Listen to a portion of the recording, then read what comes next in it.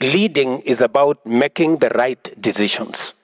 And always I am challenged because when I make right decisions, people always tell me, you have to think about your re-election. And I keep reminding them that I was not elected to be re-elected.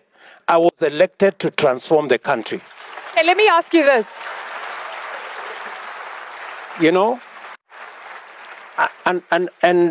I remember when I speak in some fora, and people come and whisper to me, don't say too much because you see, these people might get annoyed with you, and I'm asking myself, it's not in my place to say what people want to hear or what is popular.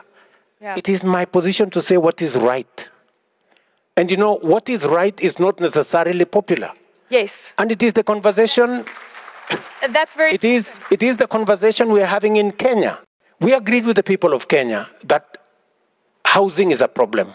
We have 7 million Kenyans living in slums, without water, without electricity, without anything. And I said, we must have a paradigm shift. Everybody agrees that we need to invest in housing. In fact, let me tell you this. Both the manifesto of the party I lead and the manifesto of my challenger, both of them had housing. But when it came to implementation, the uproar was unbelievable. But I said, people, we had this in our manifestos, we're going to implement. Let me tell you the good news. We have now 120,000 housing units under construction in Kenya. It is my intention to get 1 million Kenyans homeowners in the next 5 years.